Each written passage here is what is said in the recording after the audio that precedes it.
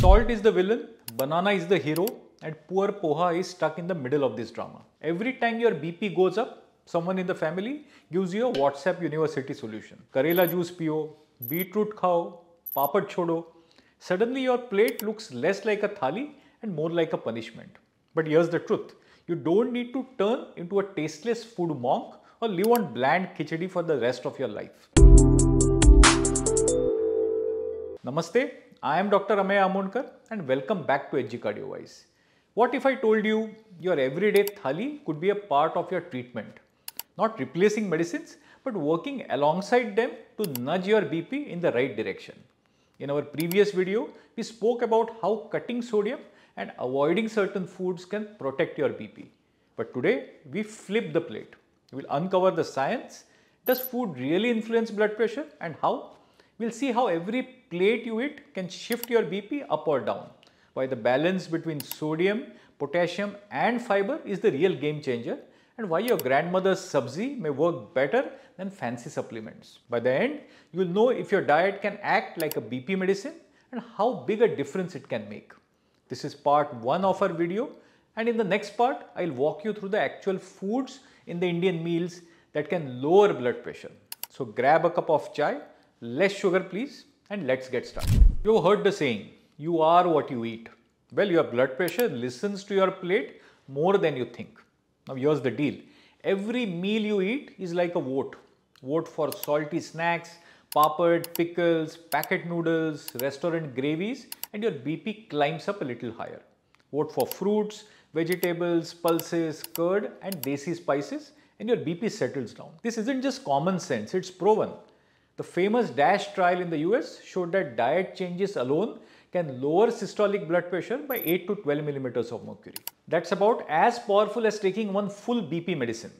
And closer home, the ICMR-INDIAB study found that Indians who eat more home-cooked, plant-heavy diets have significantly lower BP compared to those eating processed, restaurant-heavy diets. So it's not just about stress or genetics, diet matters, not once in a while, but with every plate you serve yourself. Inside your body, there's a tug of war between two elements, sodium and potassium.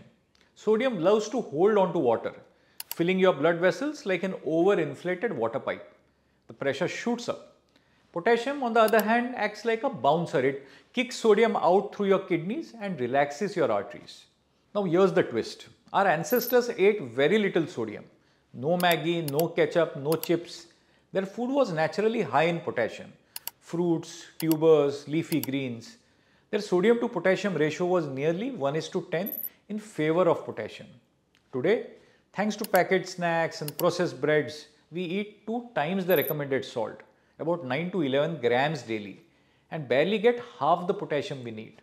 Now that's a complete reversal. The ideal balance is clear. Sodium, keep it under 2300 milligrams per day, that's about 1 teaspoon of table salt.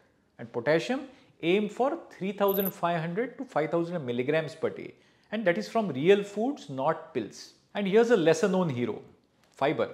Foods rich in fiber like whole dals, vegetables, fruits, oats, they don't just help with sugar and cholesterol, they also improve your gut health and help blood vessels relax, reducing your blood pressure.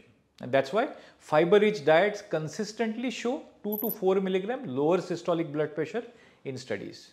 So every time you pick a dal over instant noodles, you're literally shifting the balance of this sodium-potassium battle in favor of your heart. So yes, diet isn't just background noise. It's one of the strongest daily levers you can pull to lower your blood pressure. But here's the part you have been waiting for. Exactly which Indian foods can bring those numbers down? That's what we'll cover in part 2. From humble bananas to powerhouse dals, I'll walk you through the top everyday foods proven to lower BP and how to put them together into a perfect BP friendly thali. So hit subscribe, tap the bell icon and jump to the next video right after this. That's top Indian foods to lower blood pressure naturally, a doctor's guide. Believe me, your thali is about to look very different. Take care and goodbye.